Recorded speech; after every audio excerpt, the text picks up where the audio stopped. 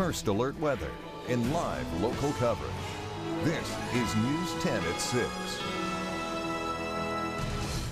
Tonight, we're learning more about what it will take to clean up debris and recover from strong storms 2 weeks ago. Good evening. I'm Ann Emmerich. And I'm David Andrews. Local emergency managers now working to figure out how much it'll all cost.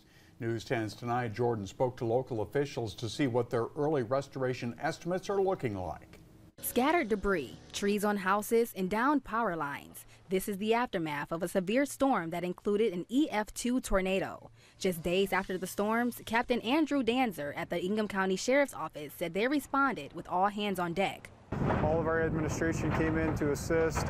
We had extra deputies that we called in from off duty. We had tow companies from all over the area, fire departments and ambulances from the area. Extensive damage was reported in Ionia, Eaton, Ingham, and Livingston counties. Ingham County Emergency Management was unable to provide an estimate for the county, but early estimates for Lansing are around $10 million.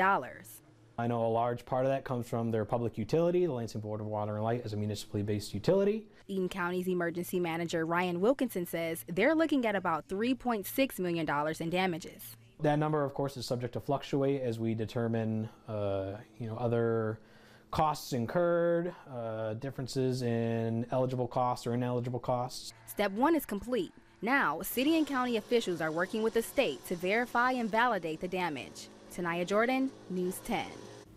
City and county officials are waiting for feedback from the state on the storm damage estimates they've submitted before restoration can move forward.